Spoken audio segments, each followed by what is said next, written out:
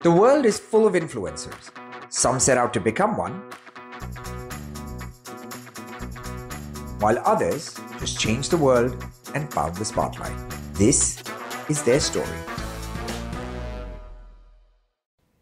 Welcome to The Accidental Influencer, brought to you by WYLD, the world's first social currency payment card, and powered by Wild Drum, a new low-cal, guilt-free alcoholic beverage. I'm Regis, luxury lifestyle influencer and co-founder of WYLD. And on this show, I talk to some of the most inspiring people in India who went on to become leaders in their domain, but in the process, blew up on social media. Our guest today is considered to be the mother of Indian blogging and India's first influencer. She pioneered the billion-dollar lifestyle blogging and influencer industry in India when digital media was still in its infancy. She went on to create a media powerhouse, popularly known as, and you may have heard of this, MissMalini.com, today's go-to digital destination for all things Bollywood fashion and lifestyle. Ladies and gentlemen, introducing the one and only Malini Agarwal, aka Miss Malini.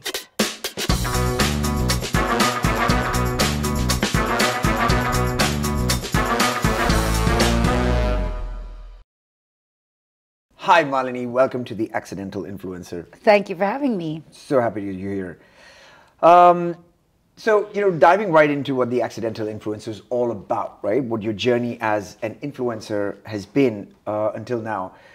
But the fact is that you didn't set out to become an influencer, probably because that word didn't exist back then, back when you started, right? What do you feel when you hear yourself called the India's first influencer? The OG, I like it. I love the OG tag. Honestly, like you said, when I started off, there was no such terminology. Influencer, now also influencers don't like to be called influencers, we're content creators. So, I mean, I guess for me, when I look back at it and I saw a bunch of really interesting shows recently. Actually, this is an old one, which is called The Great American Meme or something. Right. And they talk about how Paris Hilton was the first OG influencer in a sense, right? And now, of course, everyone is an influencer, whether you're a Bollywood star or a content creator. But the idea of being an influencer just never existed, that you're someone who has a great emotional, mental, and actual, tangible impact on someone's choices, life choices, what they eat, where they go, what they do, what they wear. Of course. And I think that that's what's really interesting, is that this has been a process of evolution. And now when I look back, I think about it, and I guess I sort of was playing that role in different ways, whether I was doing a column or whether I was, being a radio jockey. We're all influencers now, right? Yeah. Everybody is considered an influencer now, accidentally or not. But yeah, for me, it was completely accidental. I would not have, ever imagined doing something like this because first of all, it didn't exist. So it's not even something I would have imagined. Yeah. But looking back, it all kind of makes sense. Yeah. But, there must have been a point that when you realized that, the people who read your blog or, maybe follow you on social media are people that you influence. Right. It must have been like a switch that went off. What was that point? I think that there's been different points for this. So when I started off, my whole journey wasn't done in this, I'm doing this as a career or to make money, because there was no money to be made in it, to be honest. Yeah. It was more like it was my personal diary, and it was to document my experiences living this extraordinary, really fun life in Bombay, where I was a radio jockey. And it actually all started off with the first iteration of the blog, which was the column called Malini's Mumbai. Yeah, I remember ironically, 17, 18 years ago in the midday newspaper. And I used to sort of document the things I would see, and the Page 3 society at the time. I always used to, and I remember the way that this all happened is the 2008, I was in Dubai with some friends, and my friend Karan Wadera, and we were chatting, and I was complaining that, I write in my column all about all the cool things I see, movies I watch, entertainment, art, and all of that. And the editor cuts it down because of lack of space, to which celebrity in bold came with whom and left with whom. And I was just, sort of joking about that. And he said, so why don't you start a blog? Yeah. And I remember saying, what's a blog? And he said, it's like this online diary. And I said, but who reads it? And he said, don't worry about that. And I still remember he made me my login on WordPress. This is before it was even my domain. It was WordPress.missmalini.com. And I still remember, I think it was the 5th of May, 2008. And I remember he sent me the login, and I remember writing my first book. And that's literally how it happened. And I guess the way that I realized that the influence had an impact, I'll take you a little further back in time. When I was a radio jockey, and I did that for 9 years, years. The last time I was ever on the air, I remember putting up the faders to a song by Bombay Vikings, which was Wo Chali, and being deeply depressed for days after that, saying, I'm never going to be this happy again. I'm never going to do something that I love this much ever again. And sort of had made my peace with it. You know, when you're like, okay, now I've peaked. This is it. And now everything is going to be adulting and it's not going to be fun. And then when I started writing the blog, people would start, you know, commenting. Or one day I went to this bar called The Ghetto, and someone asked me what I do. And I was like, oh, I used to be a radio jockey. Now I'm a blogger. And they said, hey, what's your blog called? And I said, Miss Malini. And they said, you're Miss Malini. And I had the same feeling of joy when someone would say, you're the RJ. And they're like, oh, I recognize your voice. And they recognized my writing. And they, you know, because when I told them who I was, and that's when I realized that, hey, there's something here, you know, that even though you think that on the internet, when there's billions, gazillions of web pages, who's coming to yours? Who has time? So I guess that was when it kind of had the most impact on me. And then over the years, now it's really cute because I meet so many content creators who say, my mother said, if you want to be a content creator, do it like Miss Malini. And I'm like, thanks. I think I feel a little bit old, but I like it. But that's great, right? Being the OG. But also, did you love writing back then as much as you enjoyed radio? Because I used to love radio. I used to remember listening to your... Yeah, I would always say, you know, radio is my first love and blogging is my marriage. I love them both, but differently. You know, your first love is always your first love. But I've always loved writing. In fact, I was a writer before I was a radio jockey. I still remember, and I'm really going to date myself now, I remember being published in Reader's Digest. Wow. Remember that? It used to be like at least... Like the 80s. It was the 80s, iconic 90s. magazine of the time. And I remember, and even like in India, I was published in Target when I was 11, and I used to write all these deeply emotional poems. But I've always loved writing, and I think I love writing for the same reason that I love radio. It is the theater of the mind.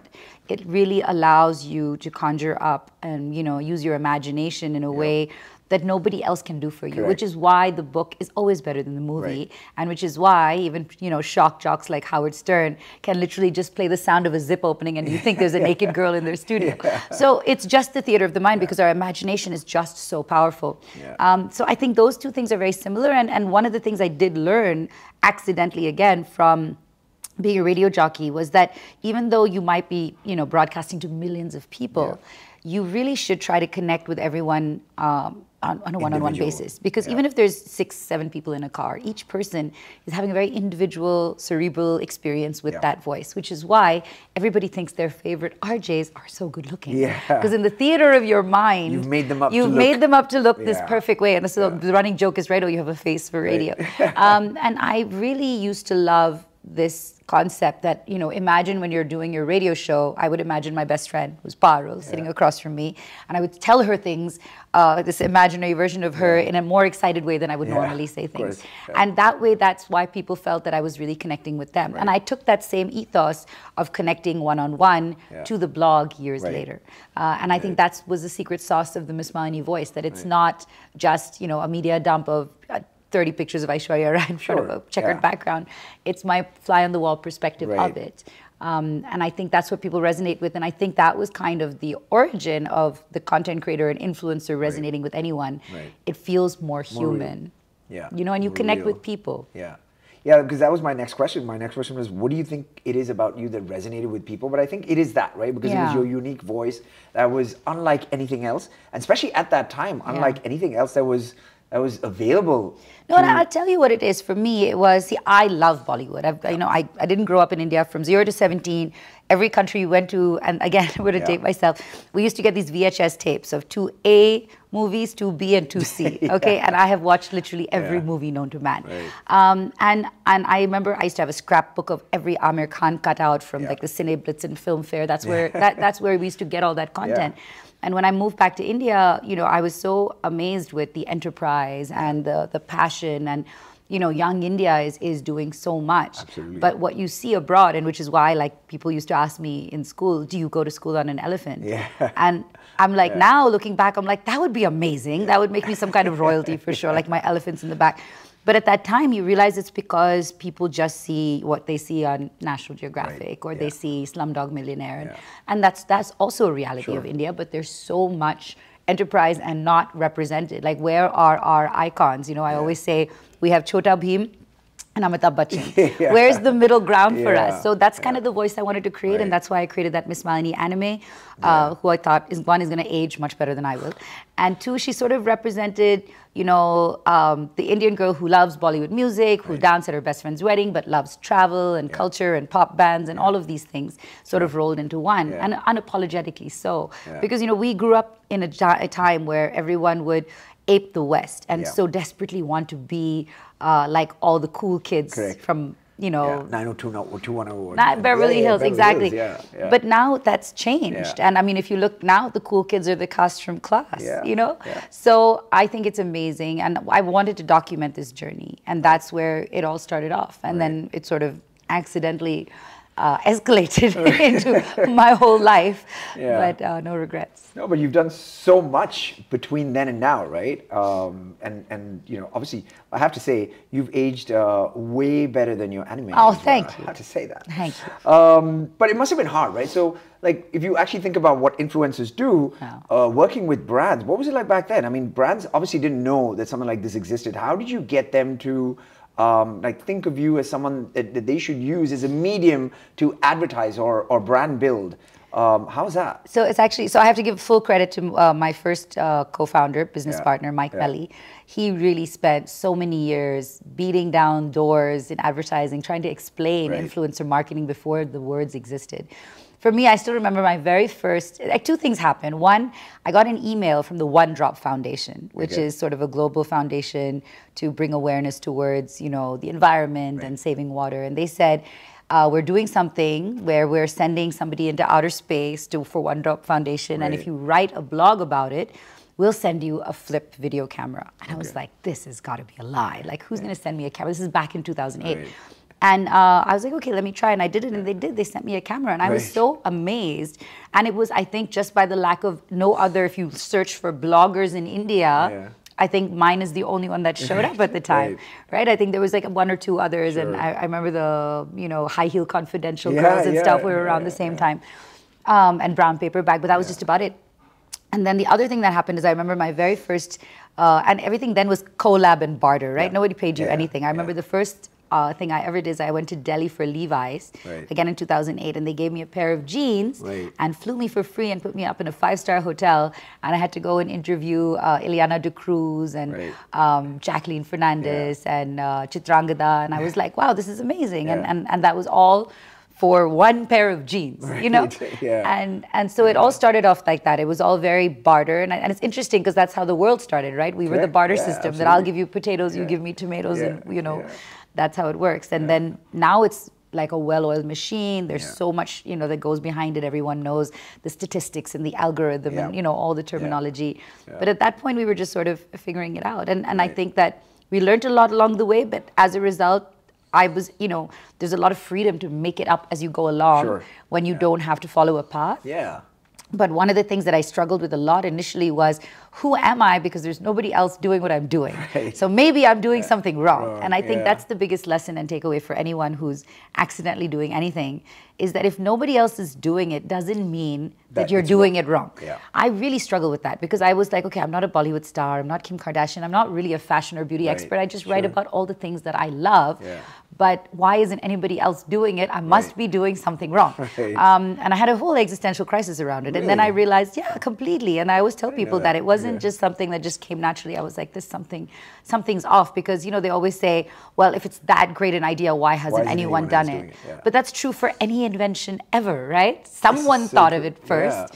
That's why I always tell people, you don't need to, take inspiration for sure, but you don't need to be exactly like anyone else. And content creators and influencers are living proof that people like that uniqueness. And if you hear anybody, any influencer, any creator will tell you the most important thing is be authentic, be yourself. And you might keep hearing these words and they're becoming sort of a blind spot, but it's just true. And they're little things, you know, and actually it's one of the things actually I picked up from Lily Singh, who I think is staying at the Regis, by the way, who basically said, you know, so she says things like t-shirt reference or what's in the combo. You have certain things, like I say to the moon, and you know, little stories that, you know, you think that will never make it anywhere, but they all ended up in my book. And you know, when you might think there's something silly or quirky about you that you dial down around people because you think it's awkward, don't do that. That's the most unique and probably endearing thing about you. And I think that's what creators do so well, right? Everybody has like you know, mostly Sayan has her dumb army. Go for it, you know, if it feels right to you, put it out there. But that's so true. In fact, I've known you so long, and we've been really close friends for so long. I didn't know that you had that existential crisis because you made it look so effortless. And I didn't think that you know, that you had any thoughts about it, because it's so true. People keep asking you, "Is this for real?" Like at Wild, people keep asking us, "Is this for real?" Yesterday, somebody asked us. I was on an interview, and somebody said, "But why hasn't anyone else done this?" It's so simple an idea. It's like, I don't know, it's that simple. But we then question ourselves as well.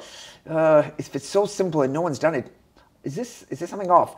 But that's true. It's so true. It's so true. And you don't need to. And it's shocking how much that prevents people from getting things done or pursuing a dream or even having an idea. Like even if it's a content piece idea that you might be like, oh, and you're like, oh, well, no one's done it. Maybe there must be something wrong. I haven't thought about it enough.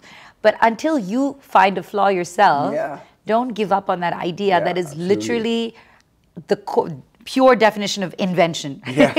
Is something that doesn't yet exist and should have existence. Great life lesson, people. Great life lesson. But tell me, what was the real life impact of this massive digital explosion? Because at one point, a couple of years in, you absolutely went nuts in terms of reach, in terms of how people looked at you, how brands looked at you. Suddenly, everybody wanted you everywhere. You were winning awards. What was the real life impact of all of that? I mean, it was amazing. It suddenly went sort of interstellar. But I think it was also a key of kind of always sort of being a little bit of a nerd and dabbling in technology ahead of my time. So even when I worked, before I was a radio jockey, when I worked at MTV, I literally taught myself Photoshop, Dreamweaver. I don't think anyone uses it anymore, to build the entire MTV, I'm sorry, the MTV website. And I used to do all my own like coding. I used to use this website called glassdog.com to teach myself HTML, all these random things, and Photoshop. And it's actually very therapeutic. And in fact, a lot of creators will resonate with this. I find editing videos and pictures, all of that, very therapeutic. Or even when you're like, I run a lot of Facebook communities, just doing those approvals. It's a weird therapy for myself.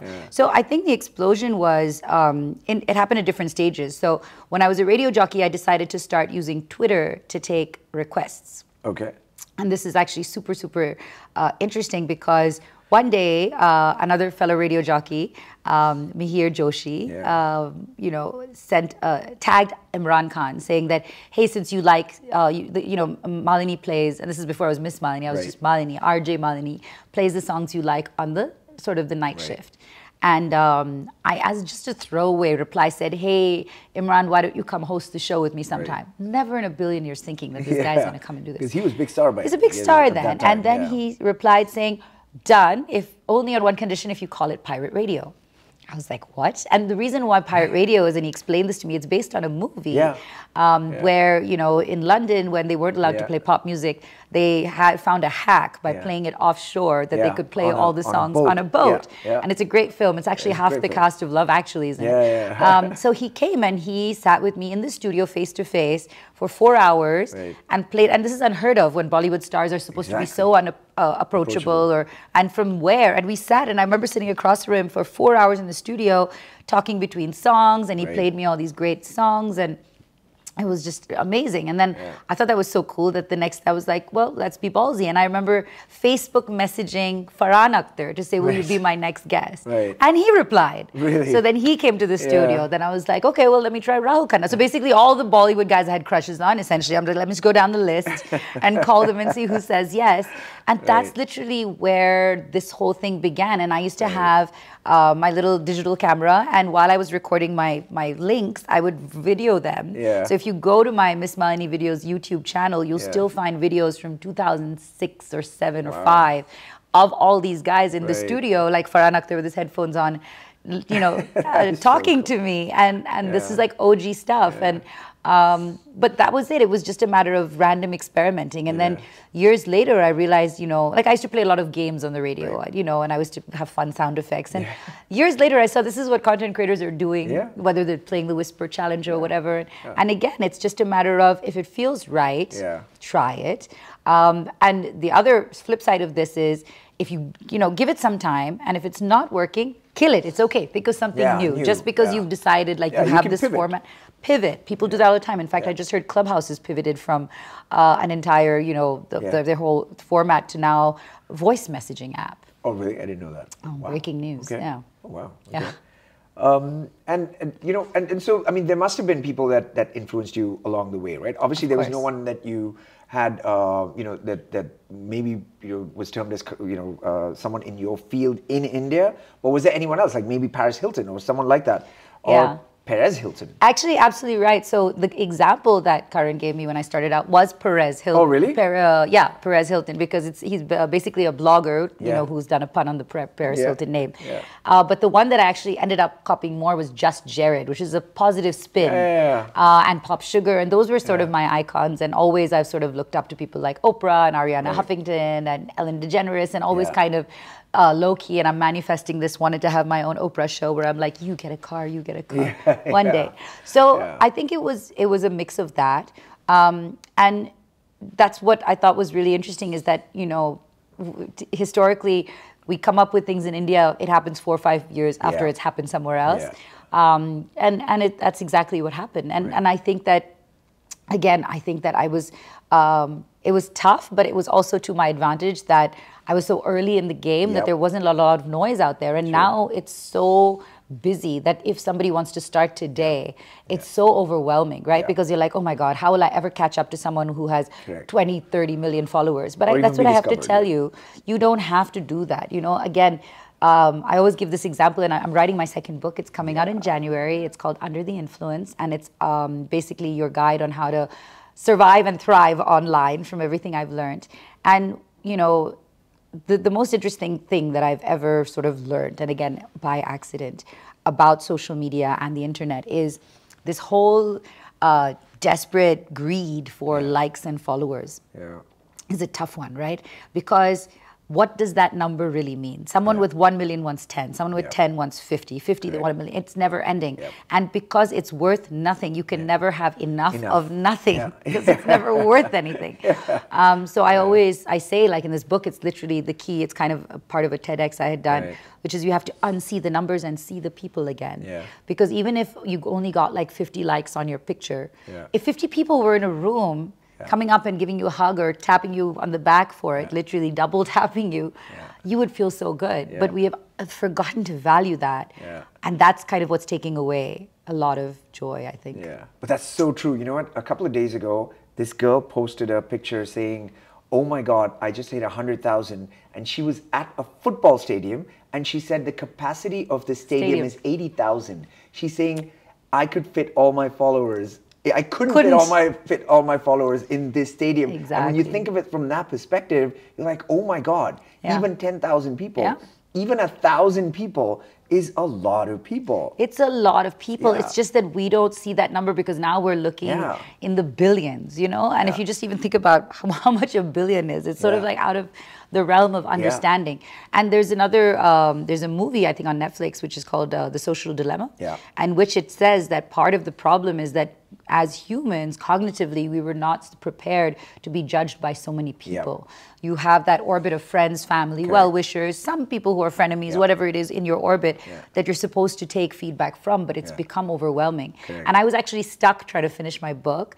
And then I met the founder of Quorum. And thank you, Vivek, really helped me out. He basically helped me with the concept of the Dunbar theory, which says that cognitively we are able to have at any given point, 150 meaningful relationships only.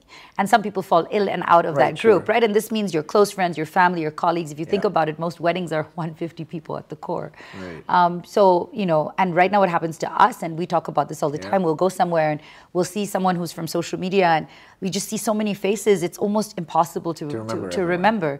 And that's why I like doing a lot of, like, at Good Creator Co, we do a lot of physical events because that's memorable to me. If I meet you in person and look you in the eyes, I'm much more likely to remember you than if I have doom scrolled your Instagram. Absolutely.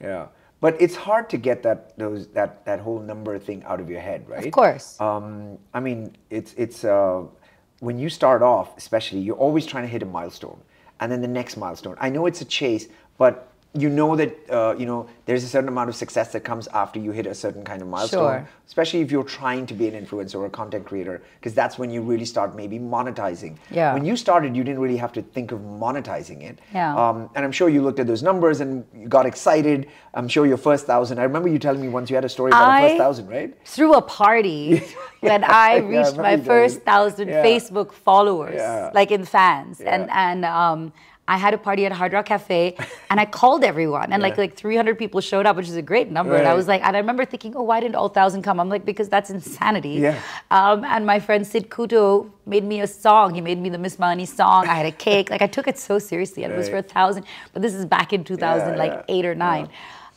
But those are the little wins, and it's amazing to me that, you know, how things have escalated. But see, I'm not saying numbers don't mean anything. Of course they do. They do, because that helps you track things. Even I'm not going to lie and say I don't look at the numbers, but I have done one thing. I have turned off the public display of my like count on my posts, and I've also turned off seeing other people's. Because I realized what I would start doing is I would, whenever I go to someone's post, is first see the number of likes and form a prejudgment on the value of this content and not decide for myself. And also for me, see, when I started out, I would write my blog, and I wasn't using much social media back in that time, and I would put it out there. And I remember going to events, coming home, writing the whole blog, putting it up, and feeling this great, deep sense of satisfaction that it's live, it's published, and I'm done.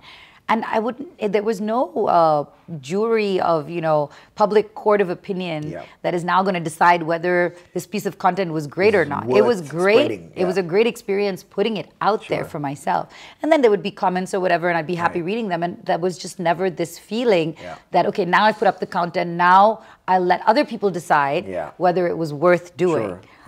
So I'm really grateful for that. You know, I'm grateful that I'm also that generation that had to pick up a landline and make a plan. And if I didn't show up, I couldn't text someone. And like, do you remember how many phone numbers you used to know by heart back in the day? Exactly. Everything. All of it. So I think that, and I moved to Bombay with an alphanumeric pager. Like I didn't even have a phone. And I've actually started a series now where I'm doing a throwback because it's 15 years of Miss Malini this year. Wow. And I pulled out my little pink camera and the little flip camera and all this fun technology I used to have.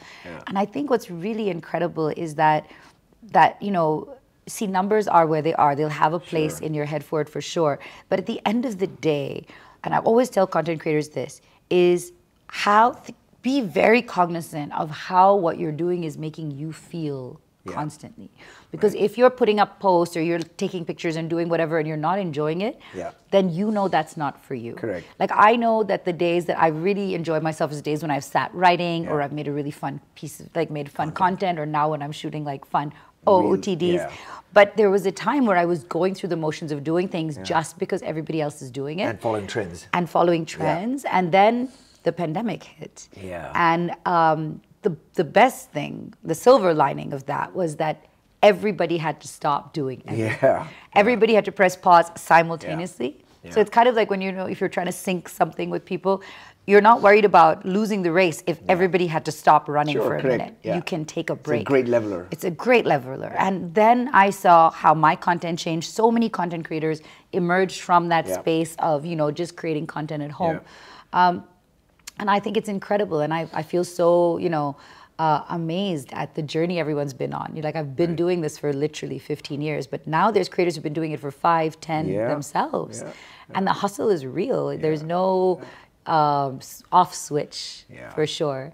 And I think I told you this. I was talking to Jannat Zubair, who I think has more followers than Ranveer Singh, some 40 million plus.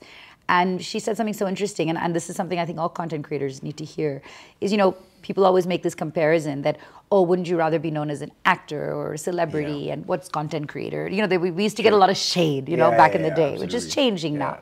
And she said that, you know, when people say, but, oh, why do you want to be known as a content creator? You were an actor, you should prefer that. She said, and she's like all of 20-something. She said it so sweetly. She said, ki, you know, acha, jab main acting karti hu, then people are liking me and appreciating me for somebody else's words, somebody else's idea, somebody else's character, where I'm pretending to be somebody else. When people are liking me as a content creator, wo pyar mere paas aa raha hai because of who I am. Now you tell me what I should like more. And I thought, I was like, that is the best response I've ever heard anyone give for why you should be proud of being a content creator. That's so true. You don't think of it that way. You don't. That's brilliant. Yeah. But you also mentioned your book. You know, the first book was fantastic. I absolutely loved it, To the Moon. If you haven't read it, guys, go pick that up first, and then wait for the sequel. I don't know if it's a sequel necessarily, but kind of. It's called Under the Influence. Tell us all about that. So Under the Influence, first of all, I'm very proud of this name, so I hope you like it. It's a great name. I'm actually running a poll on my Instagram right now to help me pick the book cover, whether it should be yellow or green, so please vote. I know you have a preference of the yellow. 100%. So Under the Influence started off as your dummy's guide to being a good person online. Now we've changed the tagline to how to thrive and survive online. So the premise of this book is honestly this, that you know, all of us entered the digital age and jumped on social media with absolutely no training, no do's and don'ts. And I guess we all thought that first, okay, one, we're not really taking it too seriously because it's the internet, like it's just a playground, it's make-believe, it's not real, right? And so there was no textbook, there was no how to behave online. And I guess we assumed maybe that we'll behave the way we do in real life, but that's not what happened. So we don't follow the same basic decorum of human decency online, where, you know, even, and you might think of yourself as the nicest person. And I've unpacked this in the book. I found I was an accidental troll too. Really? Really. And this is because if you think about when I was originally the gossip girl, for instance, right? What does anyone who writes about a third person as a blind item or says something about someone, technically not even behind their back, but behind the, you know, sort of the veil of a laptop or a computer where they don't know who you are. That's what trolling is to an extent. And I learned this in the most interesting way. I remember I had, you know, as a gossip blogger, you get a lot of pictures of celebrities without their hair and makeup or a papped shot that you're not supposed to see. And that's what people love to consume, voyeuristically.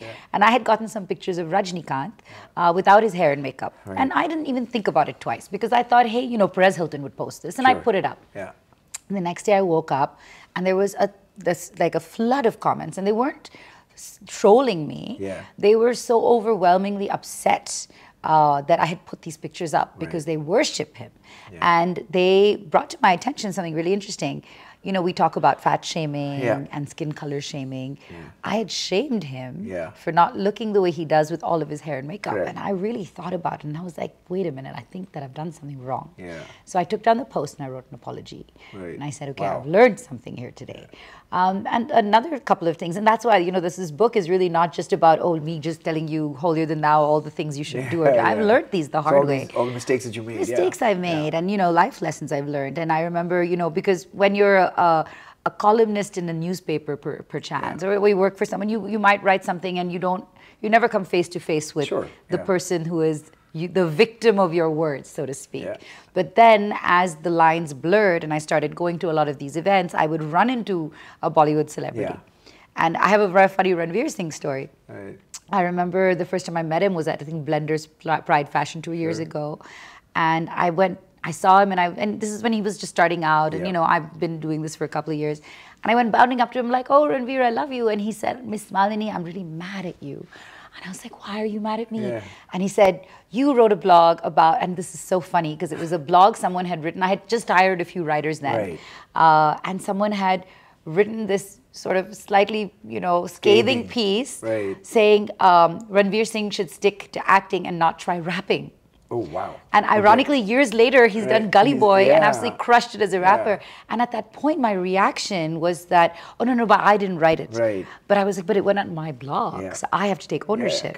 And that was another lesson to be learned, that, you know, maybe I need to then eat the humble pie or accept that I've said these words and then not try to be, you know, like be defensive about it. So then over the years, people who, you know, I used to hire a lot more writers, I couldn't be everywhere. They would ask me, can we write this? Can we write that? And then I established a very simple rule that made it very easy. And the rule is, from now on, before you ask me, can I write this? Should I write this? And you know, you think, oh, it's okay. It doesn't matter if I say this or that. I'm like, okay, the rule is you can write it if you can say it to their face. This is the greatest thing I've ever heard Malini say. And I hear her saying this at on panels, at you know, award when you win awards and stuff like that. I actually love this Yeah. because it's so true. It is something that all of us should learn. And we should do it Everybody should even learn. as someone who's a, consumer of social media. Absolutely. If I say from now on, Yeah. before you type that Yeah. comment, would you say this to their face? If Yeah. you think and you're pausing and you're like, I'm not sure, think about why you wouldn't. Correct. Would you not say it because it's something that it's so offensive? Correct. Or you'd feel like a bad person saying it to someone's Yeah. face? Or you'd be afraid that they'd get really mad or Correct. hate you? Then you should you should feel do that that. way online too, Correct. So these are the little things, the little Absolutely. learnings. Yeah. And ironically, it's not just about blogging or the internet. Yeah. We have done this as magazines, like the Madam M's in the film Yeah. fair Yeah. or the blind items for years. Any kind of written word or gossip has always been. And so ironically, for someone who is writing Bollywood gossip, 80% of the things I've heard or know, I will probably never write. yeah. And I'm okay with that. Right. And the fact that I'm still sitting here and have a career today is proof that enough other people are okay with that too. Sure. And I decided that I don't like how it makes me feel when someone feels bad. And, the interesting thing is that it's all fun and games until they don't point out to you that, Yeah. you hurt their feelings. Yeah. But then it makes you feel like a bad person. And if you know that your words hurt someone, but you just didn't have to deal with them, Sure. At that that's time, still yeah. not enough. It's still not okay. And Yeah. I think that those are the things. So my book is kind of divided into these 3 parts, which is about, never say anything you can't write, never write anything you can't see someone's face. Spark joy. So this comes from, there's a, what's her name? She does this amazing TV show, the Japanese girl. Does anybody know her name? Japanese. What? She does this show where she talks about sparking joy, about cleaning up your house. She does. Marie Kondo. Marie Kondo, thank Yeah, you. I would have yeah. gone crazy. Yeah, so Marie Kondo, leaf out of Marie Kondo's Yeah. book. She says, only hold on to the things that spark joy. But I gave this a twist. And for myself, I made it, only put out the things that spark joy. Right. And I saw a post years ago by someone who said, okay, you think of yourself as an influencer, Yeah. right? But what kind of influence are you? Right. Influence doesn't always have a positive connotation. Correct. When they Could say that be- you're drunk driving, you're under the influence. negative You could influence, have yeah. influenza and be unwell. So think about when people come to your page, do they leave feeling happier, better about themselves, or worse? Yeah. And make that kind of your agenda. So I like that spark joy with what you put out there. So it's not just like, oh, look at me living this best life. It's because it creates that FOMO. Sure, yeah. And social That's media not is a what curation of everyone's perfect moments. Like Correct. people are not putting up the day And that's not why you're doing it either. it's not right? what It's you're not why doing. yeah. And then finally is that what I said, that followers are people too. Yeah. It's such a simple thought, right? And if we started unseeing the numbers and seeing people, we would behave very differently. Like I give this example all the time, right? I say that, especially when it comes to like how a lot of your DMs are probably not filled with as many dick pics as mine, I'm guessing, but it's just a fact of life, right? You'd be shocked. You'd be shocked, maybe. And that's probably, and the thing is that, and I'm thinking that this guy, it's the equivalent of somebody coming down to the street and just dropping his pants in front of you. Streaking. Streaking, and that's not okay anymore, No. but it took us a while to get there as well. But we have Yeah. to do the same thing. We have to Sure. clean up the online version. And so that's why I started a movement called Ignore No More Online, because we were always told, just ignore it, and I was told to ignore it growing up too. Like if someone touches you inappropriately in public, don't make a scene. Like, but I didn't do anything. Of course I should make a scene. Yeah. So I've digressed, but anyway, the point is literally that this book is about all these learnings over 15 years, and I'm very, very excited about it. And it's kind of an interactive book, so there's a lot of fun little, I guess, little assignments for you to do, and then post them, and then we'll repost them, and we'll see where we end up with it. I'm still in the process of almost being done with it, but I've also asked a couple of my influencer friends to talk about how they've learned a lot. Like, Urfi has talked about cancel culture. I've asked Veer Das to talk about his experience with 2 Indias. So I think that it's interesting. I think it's a lot of learning. And I hope it helps that next generation who, maybe he's just born with the laptop and the device and no manual on how to use. It's the equivalent of saying that, okay, here, take my car keys. You don't know how to drive. You'll be fine. Of course. But I'm so excited to read the book. I can't wait. Guys, look out for Under the Influence by Malini Agarwal. It's going to come out next year, early next year. January, yes, January. Jan 2024, people. Fantastic. You know what? I love everything that you said that the book is going to contain. But it also goes back to a lot of learnings that you've had, Yeah. right?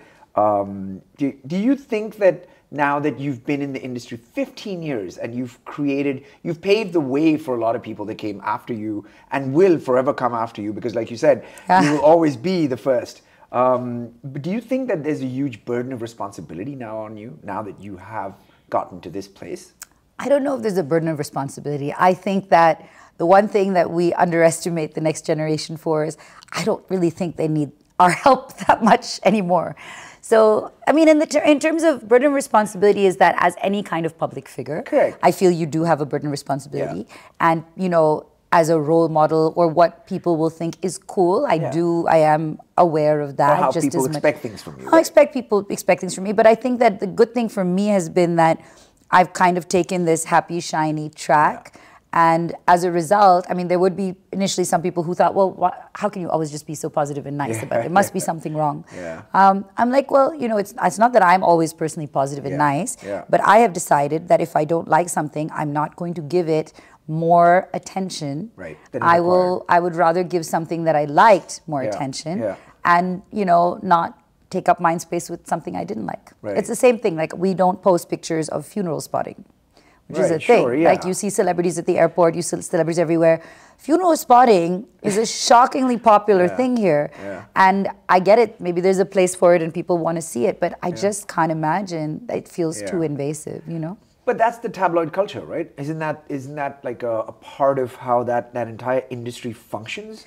It is, but I mean, we never had paparazzi in India until recently, and that's literally their job, and people love it. It is, and it's true. It's like where there is no supply without demand. Correct. But it has to stop somewhere, right? Correct. Literally, Princess Diana died from this, and I think enough other people struggle from this public scrutiny. Like, I myself have seen so many celebrities, actors take their own lives from the pressure. So I think we do have a burden of responsibility as the media as a whole also on how we behave. I can't speak for everyone. I'm sure I've made my mistakes and I'm aware of it.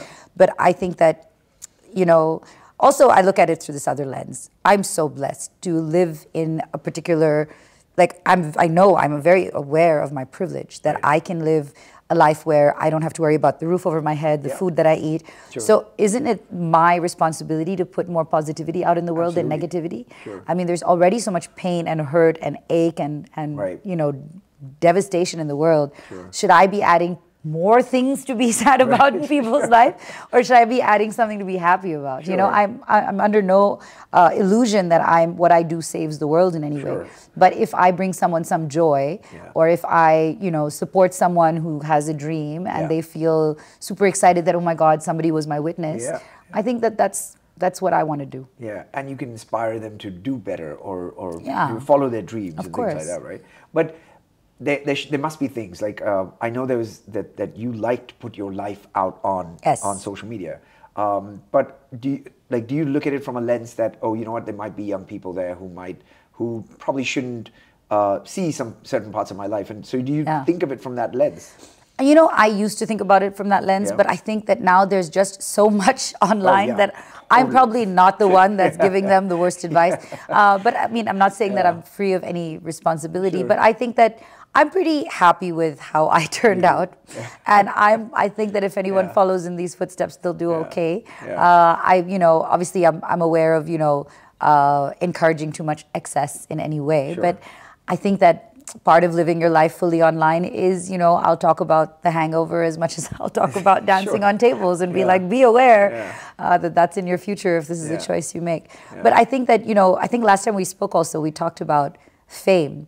And I think about this a lot. And I think that this is the thing, is that, you know, there's a lot of burden on famous people to live perfect lives because, oh, what will other people say? You know, I feel that the people that, you know, like if I look at the people who influence me the most, I don't think it's a celebrity's social media that's making me make my life choices. Yeah.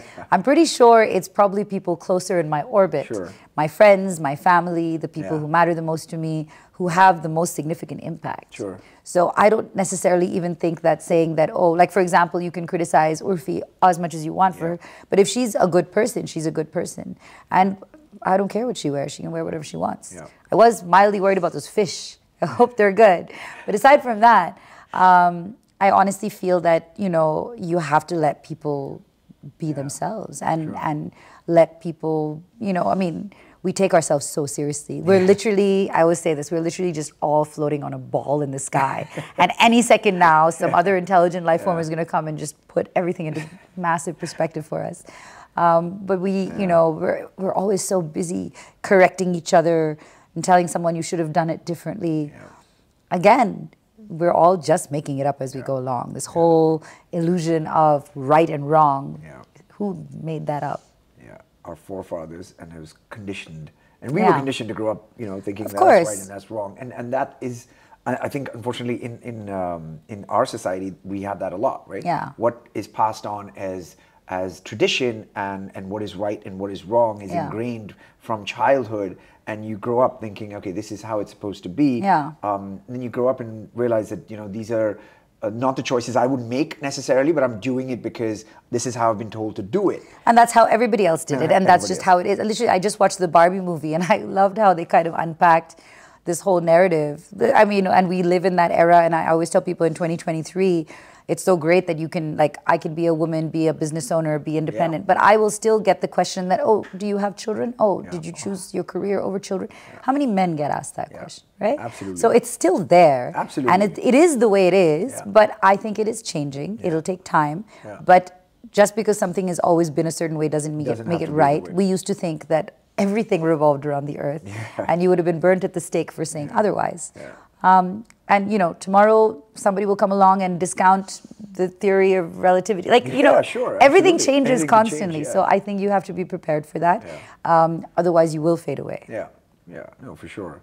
But also the social media is not the safest place for most people. I mean, you know, you talk about, you talk about this all the time, right? It's not a safe space for women, for sure. You've been in tons of situations where you've had to even have the cyber cops involved and stuff like that. You know, does it change the way you behave online? I think that I don't think it changes anything for me anymore, but I have changed how I deal with situations like this. Because and I was also someone who would always say, just ignore it. Don't give the trolls attention. I genuinely believe that. And then I came across a common friend of ours, Tina Singh, who said, you know, why should I ignore it? If I'm putting up a picture where I think I look beautiful and you can't handle how much of my skin is showing, that's on you, not on me. And that does not mean an invitation to slide into my DMs with like a picture exposing yourself. And why should I ignore you? Because I can't unsee what you've sent me, right? It's literally the equivalent of someone sliding into your house, opening the door and exposing themselves and saying, well, you should just ignore this because otherwise you are encouraging them.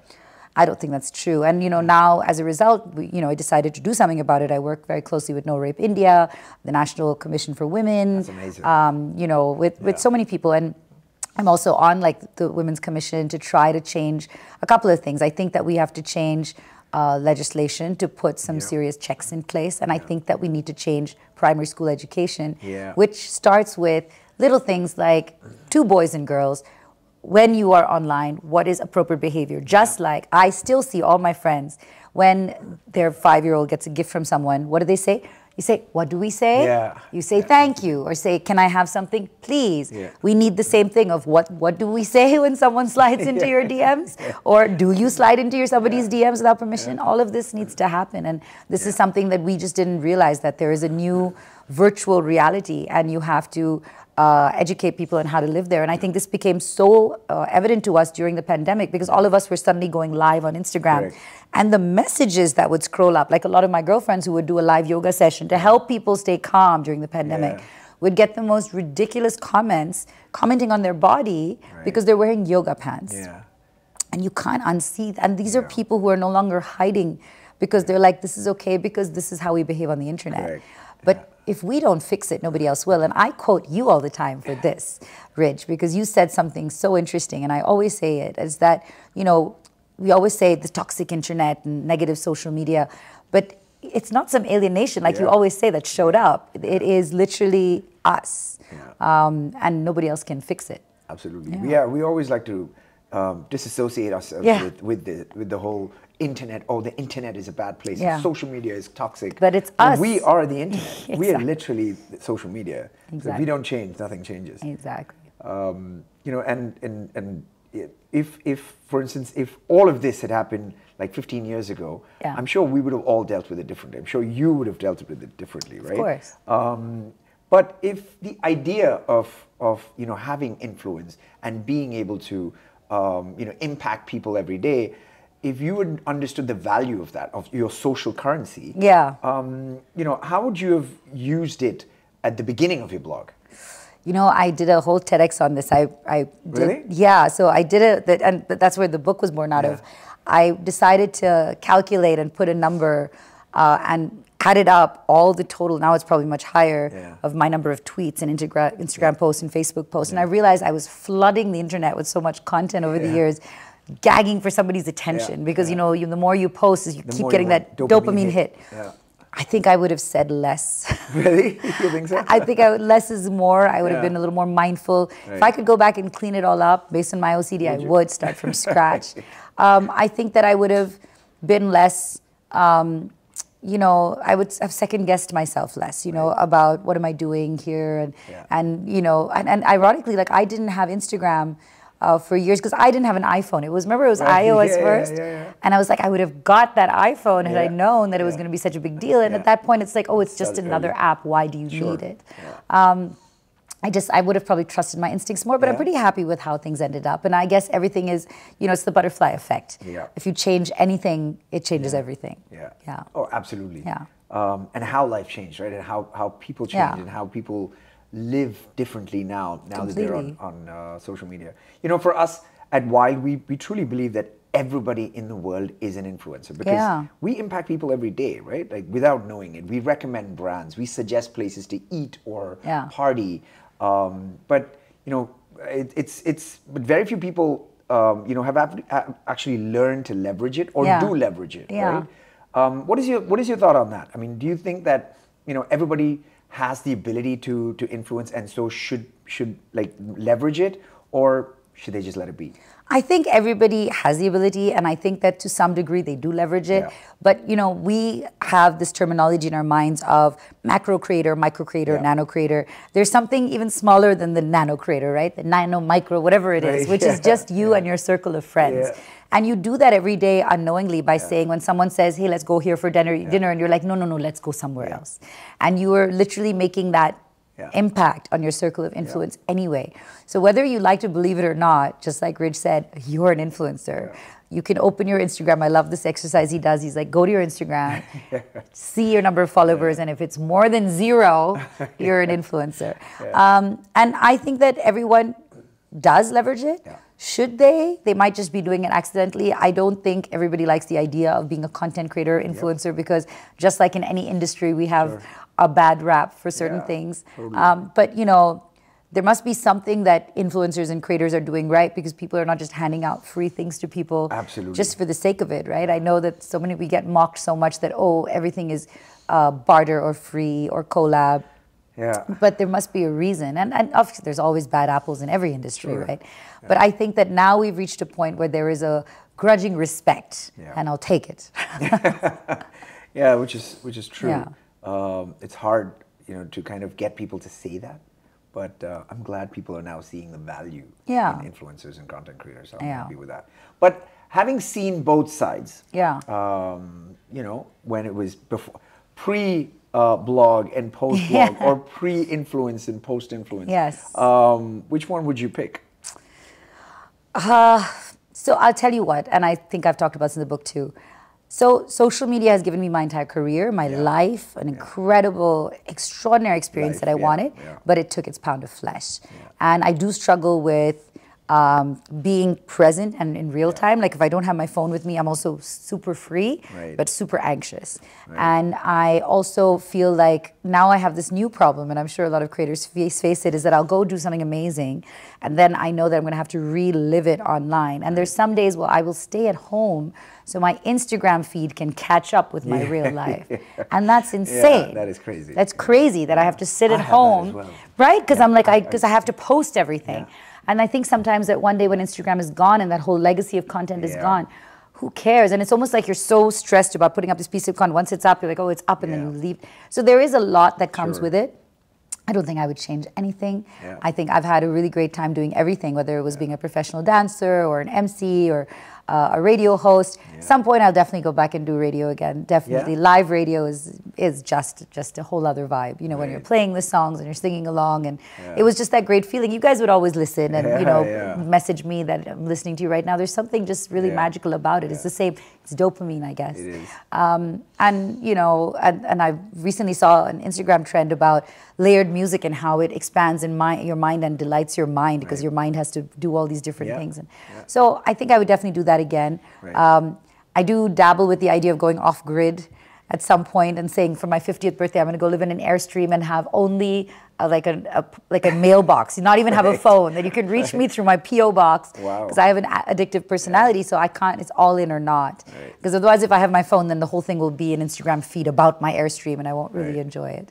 And so I dabble with all these different thoughts, but I don't know. Let's see what happens. Do you think you could actually do it? I think I could definitely do it. Will I? Remains to TBD. TBD. Would you pick fame over, you know, not being famous or not being in the limelight anymore?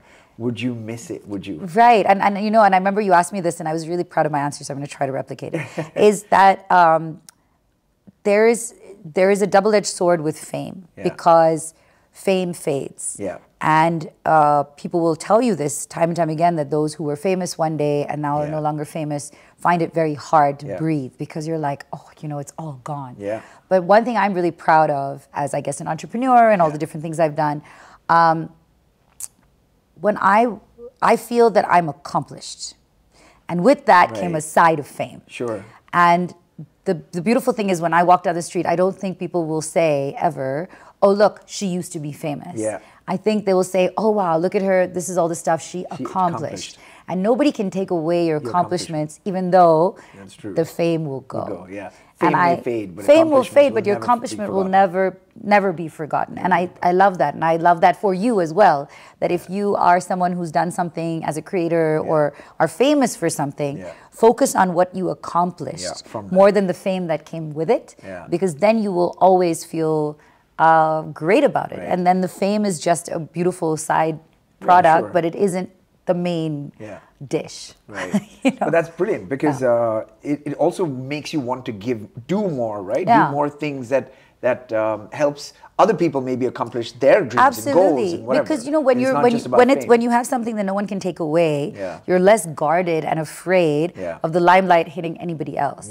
Because I will always have my accomplishments, and I'm very happy for you to be it. Nobody can take that, even while you are growing yours. And I say this line all the time, especially when I speak with women. I'm like, you don't have to unscrew anybody else's light bulb to shine. You can all grow together. It's a beautiful statement. And it's so true. And I feel, and I think that this is another thing which is called the helper's high. You know, we all think about this dopamine you get when somebody comments on your pictures and builds you up. But did you know there's a reverse of this? And I learned this because I used to have the same problem still recently, where I would go look at my post and be like, oh, it only got this many likes. And it's not even how I feel about it. I'm like, I have to start worrying about what will other people think about how many likes I got. It's that. So then I was like, okay, every time I do that, I'm going to close my Instagram and go to somebody else's page, drop a comment, say something, like something, and put that out there.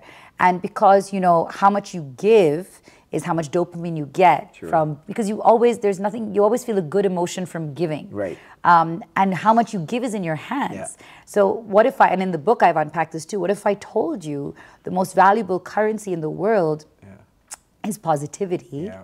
How much are you worth? And the great thing about this is you could be a billionaire in it, is because you are the only one responsible for making more of it. Right. It is not reliant on anybody else. Yeah. And that is really empowering. So if I tell you from today onwards, your dopamine can come from you giving other people love or building them up. Joy, You're great, you're golden. You're going to be like the gazillionaire in it because nobody can take it away from you.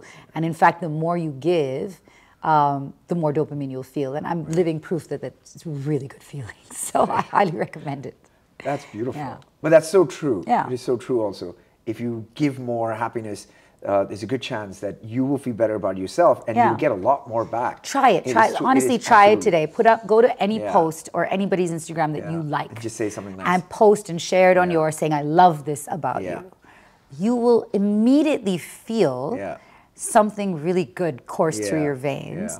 And they will too. They will love it. And then they're going to say something back, so you get a double hit of dopamine from something you started. That's brilliant, actually. Yeah, take someone's post and post it on your stories and see what happens.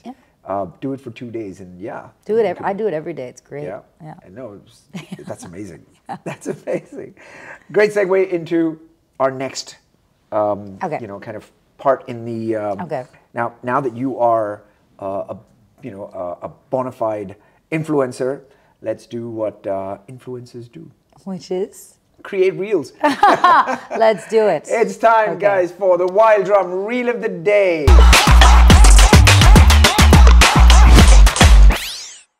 I wanna get in trouble. I wanna start a fight.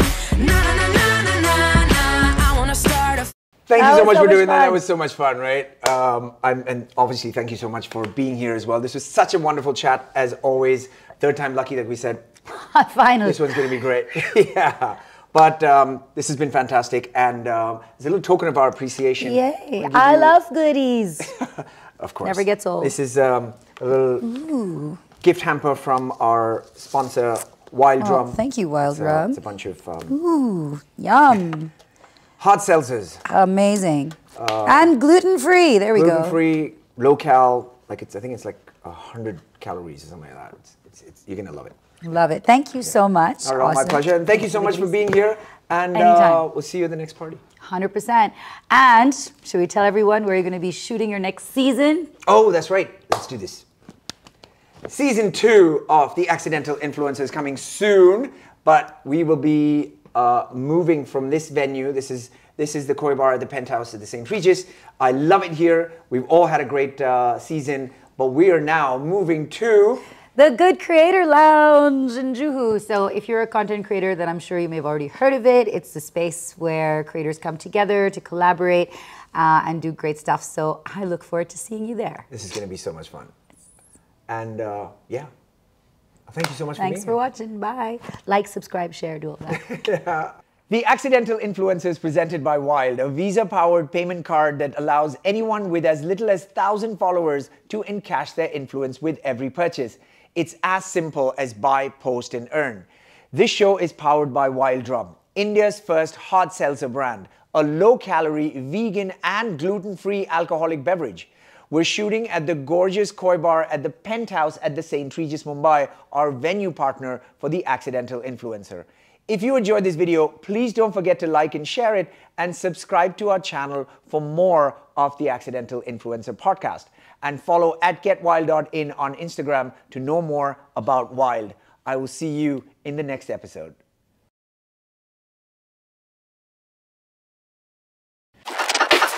Wild.